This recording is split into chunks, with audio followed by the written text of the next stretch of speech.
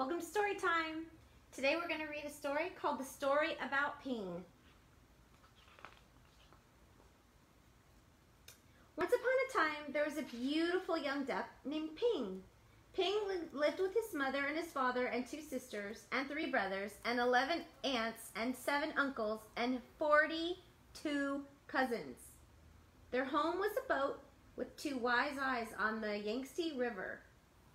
Each morning as the sun rose from the east, Ping and his mother and his father and sisters and brothers and aunts and uncles and his 42 cousins all marched one by one down a little bridge to the shore of the Yangtze River. All day they would hunt for snails and little fishes and other pleasant things to eat. But in the evening, as the sun set in the west, la la la lay would call the master of the boat. Quickly, Ping and all his family would come scurrying. Quickly they would march, one by one, up over the little bridge and on to the wise-eyed boat, which was their home on the Yangtze River. Ping was always careful, very, very careful, not to be last, because the last duck to cross over the bridge always got a spank on the back. But one afternoon, as the shadows grew long, Ping did not hear the call because at that moment, Ping was wrong side up trying to catch a little fish. By the time Ping was right side up, his mother and his father and his aunts were already marching one by one up over the bridge. By the time Ping neared the shore, his uncles and his cousins were marching over. And by the time Ping reached the shore, the last of his 42 cousins had crossed the bridge. Ping knew he would be the last, the very last duck if he crossed the bridge. Ping did not want to be spanked. So he hid. Ping hid behind the grasses, and as the dark came and the pale moon shone in the sky, Ping watched the wise-eyed boat slowly sail away down the Yangtze River. All night long, Ping slept near the grasses on the bank of the river with his head tucked under his wing. And when the sun rose up from the east, Ping found he was all alone on the Yangtze River. There was no father or mother, no sisters or brothers, no aunts or uncles, and no 42 cousins to go fishing with Ping.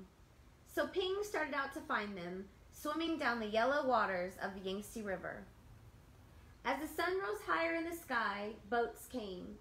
Big boats and little boats, fishing boats and beggars' boats, houseboats and raft boats, and all these boats had eyes to see with, but nowhere could Ping see the wise-eyed boat, which was his home.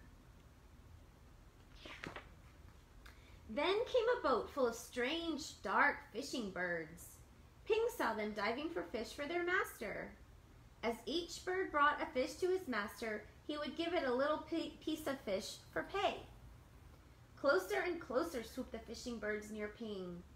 Now Ping could see the shining rings around their necks, rings of metal made so tight the birds could never swallow the big fish they were catching. Swoop, splash, splash. The ringed birds were dashing here and there all about Ping, so down he ducked and swam under the yellow water of the Yangtze River. When Ping came up to the top of the water far away from the fishing birds, he found little crumbs floating, tender little rice cake crumbs, which made a path to a houseboat. As Ping ate those crumbs, he came nearer and nearer to the houseboat. Then, splash! There in the water was a boy, a little boy with a barrel on his back, which was tied to a rope from the boat, just as all boat boys on the Yangtze River are tied to their boats. In the boy's hand was a rice cake. "Ow!" cried the little boy, and up dashed Ping and snatched at the rice cake.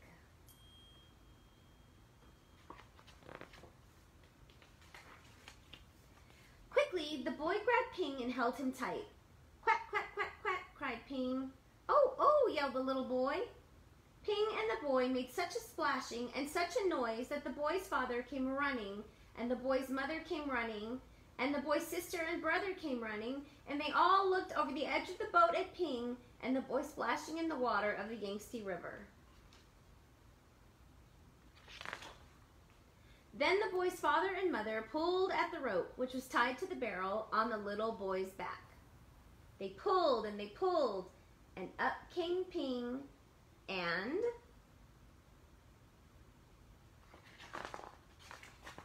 the boy on the houseboat. "Ah, a duck dinner has come to us," said the boy's father. "I will cook him with rice at sunset tonight," said the boy's mother. "No, no, my nice duck is too beautiful to eat," cried the boy. But down came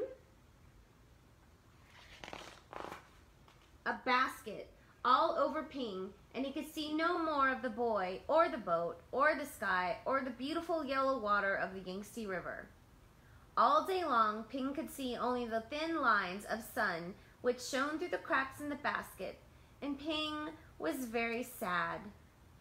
After a long while, Ping heard the sound of oars and felt the jerk, jerk, jerk of the boat as it was rowed down the Yangtze River. Soon, the lines of sunshine which came through the cracks of the basket turned rose color, and Ping knew the sun was setting in the west. Ping heard footsteps coming near to him. The basket was quickly lifted, and the little boy's hands were holding Ping. Quietly, the boy dropped Ping over the side of the boat, and Ping slipped into the water, the beautiful yellow water of the Yangtze River. Then Ping heard this call, "La la la lay." Ping looked, and there near the bank of the river was the wide-eyed boat, which was Ping's home. And Ping saw his mother and his father and his aunts all marching, one by one, up over the little bridge. Swiftly, Ping turned and swam, paddling toward the shore. Now Ping could see his uncles marching one by one. Paddle, paddle. Ping hurried toward the shore. Ping saw his cousins marching one by one. Paddle, paddle. Ping neared the shore, but as Ping reached the shore, the last of Ping's 42 cousins marched over the bridge, and Ping knew that he was late again. But up marched Ping, up over the little bridge, and spank came the spank on Ping's back.